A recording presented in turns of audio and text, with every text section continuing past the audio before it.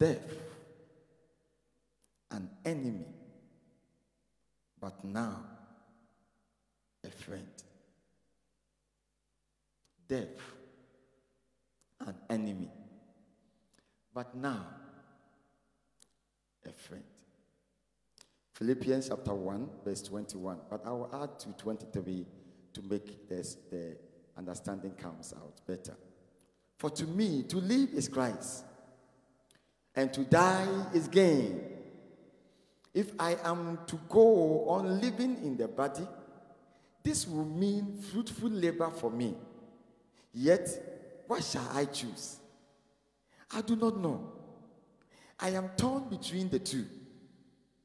I desire to depart and be with Christ, which is better by far. Hallelujah. I'll also take 2 Corinthians chapter 5, verse 1 following, but I'll be jumping some verses from the verse 1. For we know that if the earthly tent we lived in is destroyed, we have a building from God, an eternal house in heaven, not built by human hands. Meanwhile, we groan, longing to be clothed instead with our heavenly dwelling, because when we are clothed, we will not be found naked. For while we are in this tent, we groan and are burdened, because we do not wish to be unclothed, but to be clothed instead with our heavenly dwelling, so that what is mortal may be swallowed up by life. Now the verse says, therefore, we are always confident and know that as long as we are at home in the body, we are always from the Lord. We are confident, I say, and we prefer to be away from the body and at home with the Lord. So we make it our goal to please Him, whether we are at home in the body or away from it. May the Lord God Almighty help us. So death hitherto was an enemy. In fact, it is a matured enemy than sin. Sin is the beginning. And of course, it's also one of the biggest enemies you can think of. Because when sin comes, it is able to separate us from God. It brings us to a state that is too bad, deplorable state. It results in fear. It results in guilt. It results in shame when sin comes. But you know, death is as a result of sin. An advanced level, mature level of sin. So if sin is an enemy, then death will surely be a mega enemy.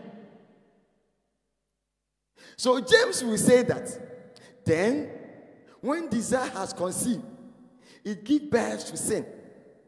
And sin, when it is full grown, brings forth death.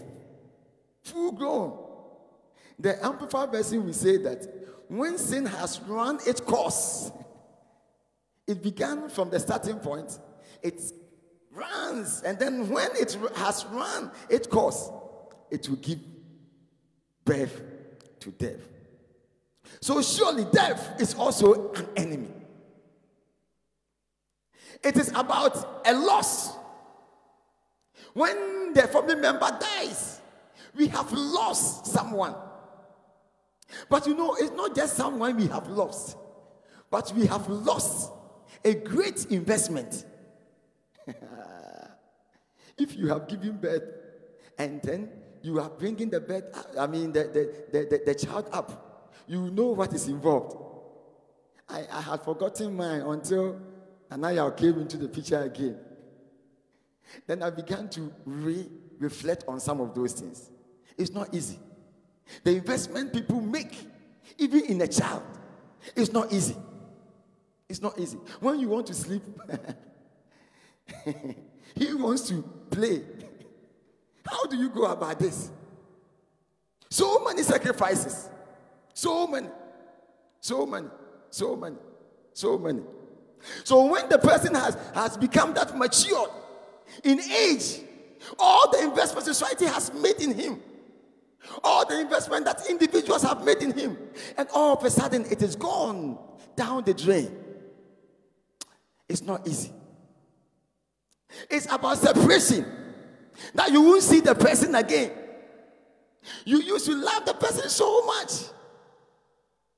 You won't see the person again. Anytime I am driving from Accra to Kumasi, when I get to a certain place, then I feel sad. Because I remember my father. And normally, when I'm traveling to Kumasi to Ashanti region, normally around that space, you always call me. So, Kwasi, where are you? How are you coming? So when I get to those places, then I begin to feel, oh, so this man is no more. This woman is no more.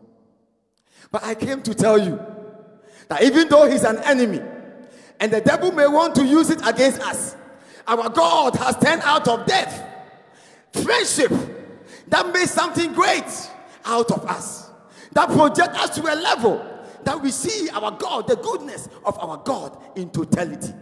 I came to tell you, you may have gotten a shock of the separation of a loved one from you through death, but I came to tell you that God is doing us good. God is making us better, and God is making them also better.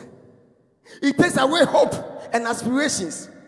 Many people, they were aspiring so high, but somebody in their life just passed away. Then confusion starts. The schooling stops. The mindset of going abroad, no more. And it distorts destinies. In fact, nobody in his or her normal natural form wants to encounter death. We don't. So when the death is coming, we'll be running. Even the small boys, they'll be running. They are running. So when the building is falling, oh, everybody will be running away. When the fire is coming, instinctively, you'll be running away. And you know, one amazing thing is that you may be walking along with a loved one, somebody you always want to be close to you. But when you see the person dying, because death has encountered the person, you begin to even run away from the person. Someone you love so much. Even your wife. When the person is dead, you don't want to go to the person. You begin to now draw away. Someone you desire is not the person, but it's death that has come into the environment and you want to draw away from. It's not good. But thanks be to God that Paul will say that, but for me to live is Christ, and to die is gain. Hallelujah. So in Christ, death now becomes a friend. So that Paul becomes so confused whether he should live in this body or he should even die. Can you imagine this? In Christ, death becomes a friend. God uses death to work for our good. He uses it to work for our good. For to me, to live is Christ, and to die is gain. For to me. It means that whether the devil continue to be an enemy or a friend, it depends on you. So Paul is saying that, as for me, it's not you. He's talking about himself. So I want to ask you, what is your stand now? Can there be a gain to you as we speak? Or death is still an enemy that you will fight to the teeth? No. For me, for to me. And some people say that, oh, you know, Ecclesiastes 7:1 says that the day of death is better than the day of birth. But you know, it's not everyone. For some people, the day of death is too bad. I read of a story of a nurse who, after experiencing the death of an unbeliever, didn't want to encounter as a nurse, nursing someone who is unbeliever and who is dying.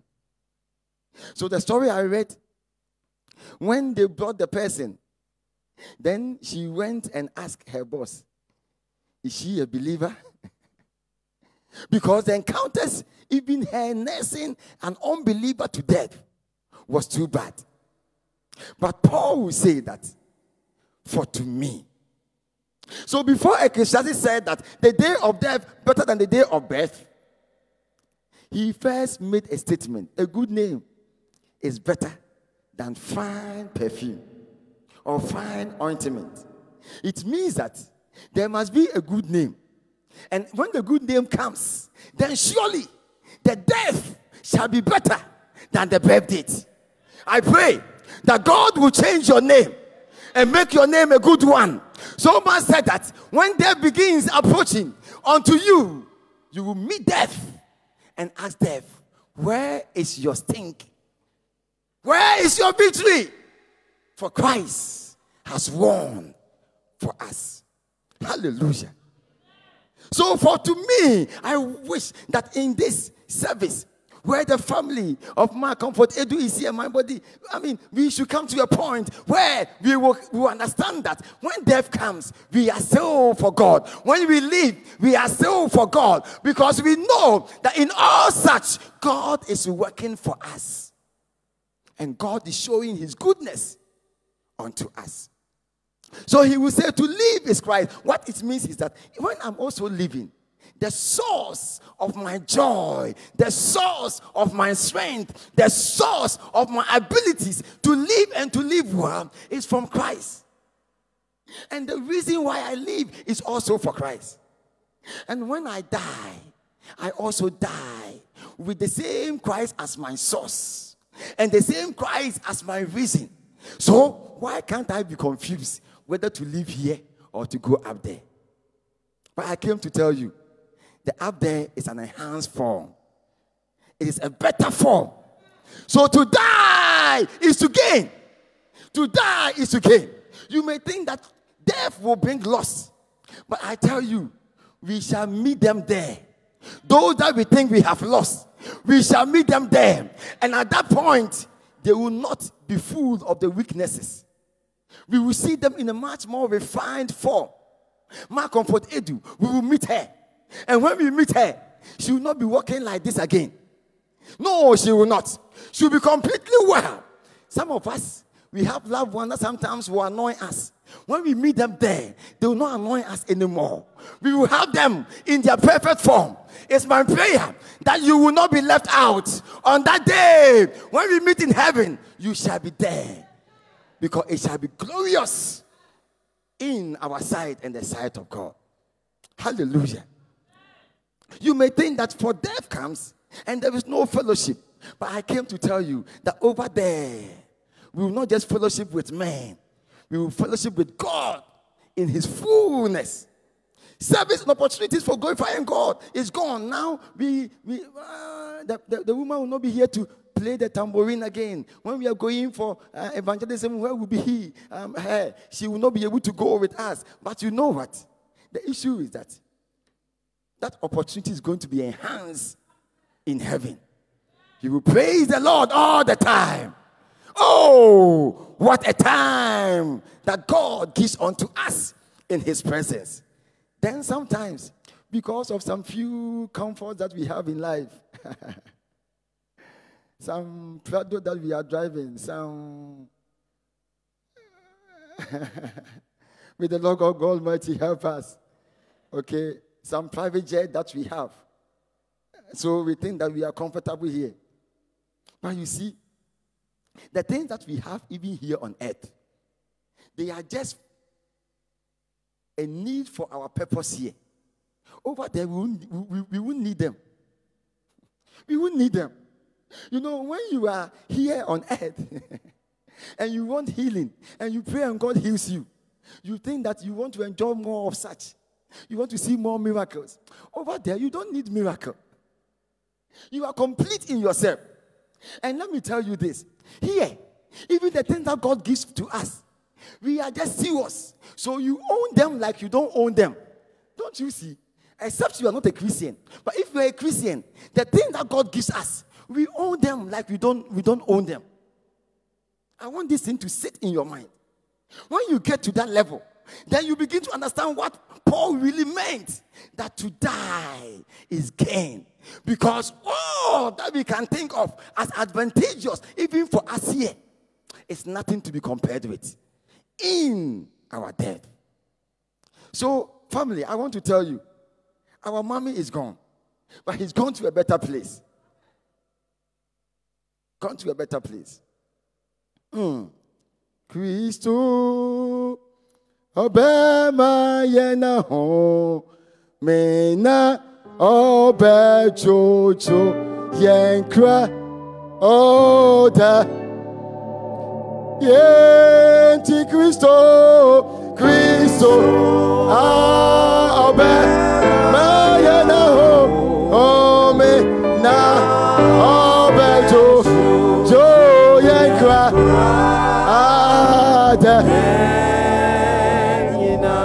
Into Christo, Christo, yeah, oh me na, yeah,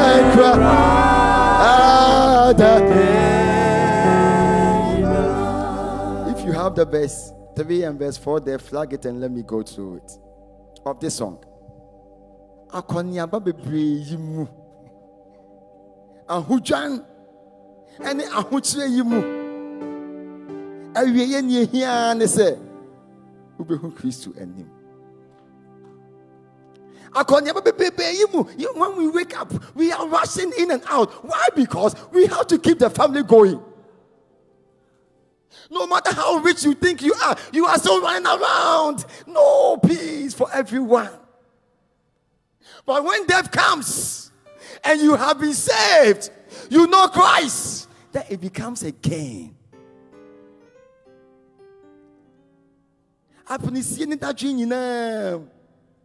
Sometimes it's not easy to bomb payo and pay bomb one day. And you know.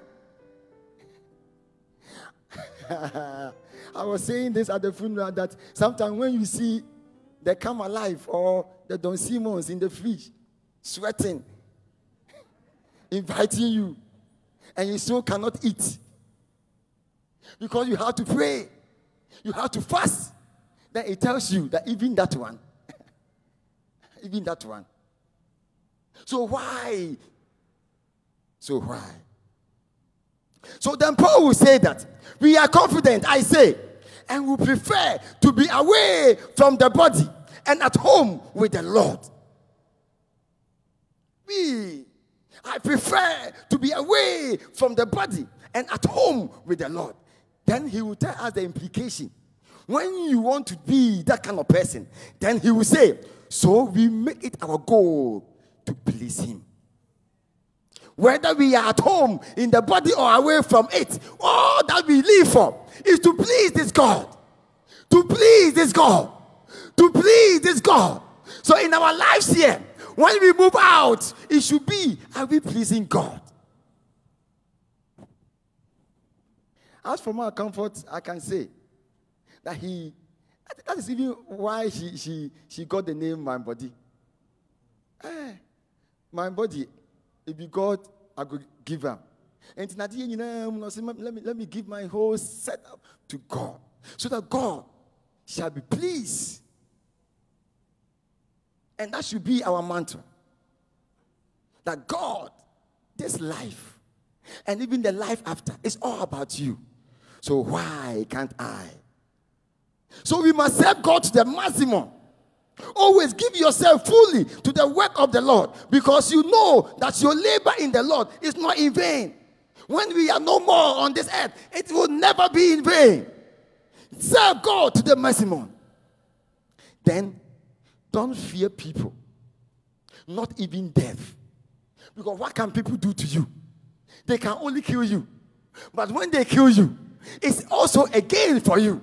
So don't live fearing people. Don't. Don't.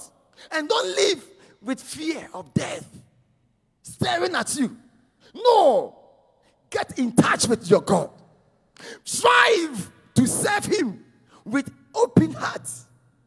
And then move on. Because he will be with you. Even when you think he is not with you. May the Lord God Almighty help us.